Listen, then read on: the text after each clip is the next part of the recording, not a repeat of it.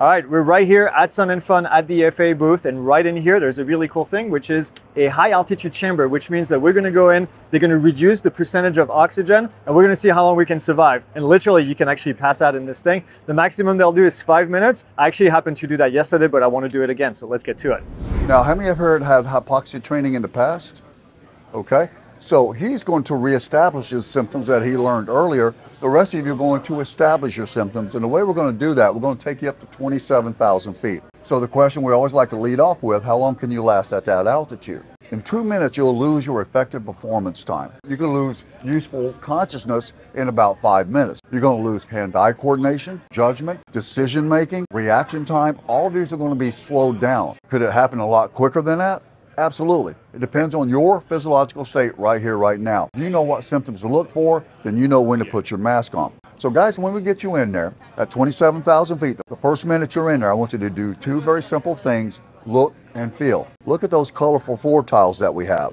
You can use that to baseline your color vision and see how much that fades over the next 5 minutes. There's a color wheel right here on the back of the wall right there of the Pro. There's a little visual acuity chart in the middle. See how far down you can read on that every 30 seconds to see if your vision's being impacted by the hypoxia. Write down these three numbers on your worksheet: 65, 3, and 5. The 65 is going to pertain to your pulse oximeter. Concentrate on that top number. What's it showing right now? 97, 98. How much oxygen are we breathing? 21%, maybe a little bit more. In there, sea level, but 7% oxygen, and that means that top number is going to do what? Drop. And it will continually drop until you do one thing: put your oxygen mask back on. We want you to put it on when you reach 65%. Now the 3 that you've written down on your paper, 3 symptoms a day. That's all you want, no more than 3 symptoms. And the last number, 5 minutes to accomplish this. Now guys, I'm going to give you other tasks. I'm going to keep you occupied in there mentally, and let's see how well you can track. Now I've seen people get it about this far, even about this far, and that's as far as they can go. But once you put it up, you have to leave it up. 2 doses of hypoxia in a short period of time will probably bring about a hypoxia headache. Now, got the clock started, so we're going to go ahead. First thing we're going to do is look. So baseline your vision with the floor tiles. You'll see how vibrant those are and see how much that changes over the next few minutes. And Matt says, I'm back on, not fooling with it. Good job, Matt. Slow down your breathing rate and just enjoy it. Right, you've been off for a minute and a half. Everybody look at the floor once again. If your mask is off, is those colors still the same? Look to the visual acuity chart across the way. How is that looking? Gentlemen, I'd like for you to write down the following heading: 1, 2, 5. Write down the heading: 1, 2, 5. Right, let's go around the room right here. Jason, how many symptoms? Oh, yep, Bjorn's back on. Greg, how many symptoms you got, sir?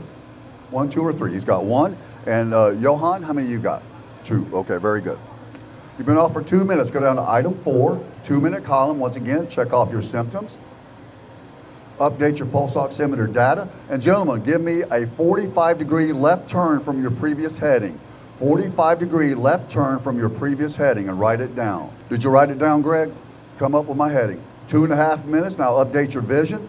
Look down at the floor, the color wheel, and look at each other. Are you blue? Are you purple? Can you see hypoxia on that person?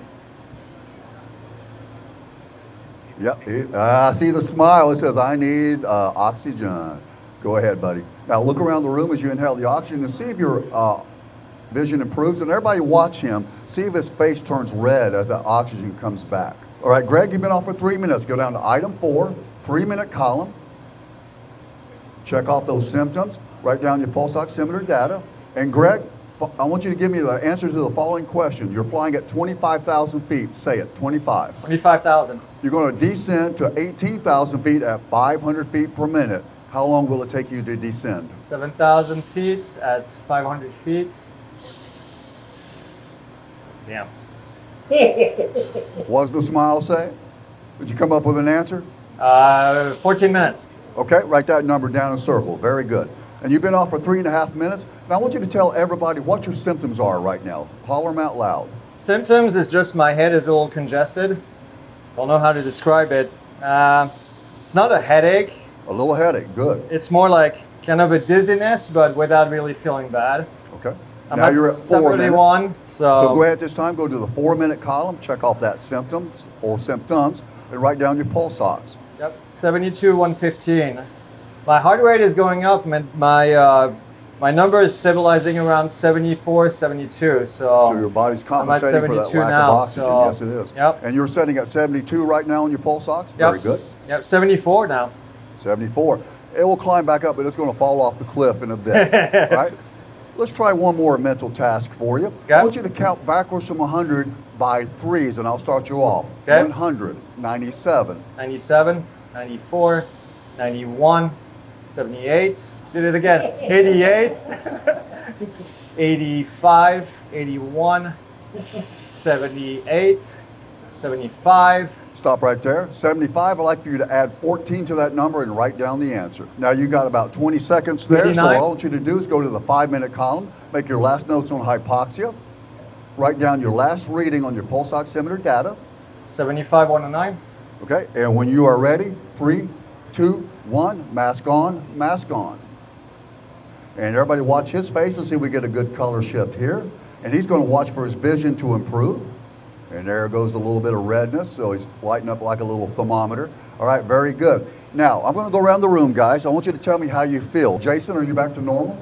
Okay, Greg, already back to normal? Very fast recovery, isn't it? And then Johan. All right, very good, guys. I'm going to turn you over to Mr. Brad Simpson, and I'll meet you on the outside.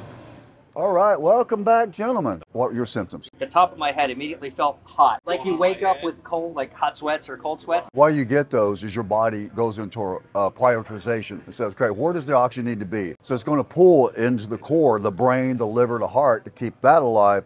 The extremities don't get much circulation or the skin. That's why we turn colors. That's why we get the tingling, like your arm falling asleep. And let's go over here to Greg. What did you get today, sir? The dizziness right away getting in, but it's more like it feels on your shoulders.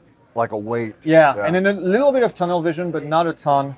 And then that stayed the whole time. I did the addition very easily. Mm-hmm. I got to the multiplication and I started writing a bunch of zeros. I was like, just couldn't do it. Then I went to an easier one, which was an addition, which I think I did correctly. What I noticed at the end is on the very last one, my leg started shaking by itself. Okay, yep. And I had never felt that before. That's called myoclonic jerks. Basically what happens, the muscles are screaming for oxygen in those extremities. And when we see that leg jerking or we see your hands jerking, you're about that far from taking a nap. Yeah, it's funny because it went down slowly. It went 75, 75, 74, 71, and then it went back to 75. Yeah. But that could be because it was about to be done. But also I saw you doing this. Yes. Yeah. You was altering your breathing cycle, so that helps a little, but it only helps temporarily. Yeah. The best, put the mask on, descend. We don't have to fool with that. Yeah. Did you have one more thing that I give you to do? Yes, you did. What was it? Well, you asked me to count down to 75 and then add 14. Anybody going to help them out? Do you remember something about a descent?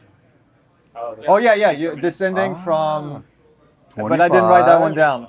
to, I don't remember the numbers. there it is. There's that hypoxia setting in just a little bit. So that's 25 to 18 at 500 feet per minute. How long did it take? You gave me the answer.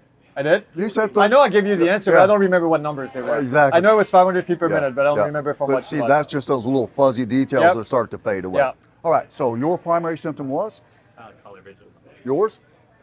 The feeling in the head, Yours? Dizziness. Yours? Dizziness. Yours? Dizzy as well this time. We know what to look for.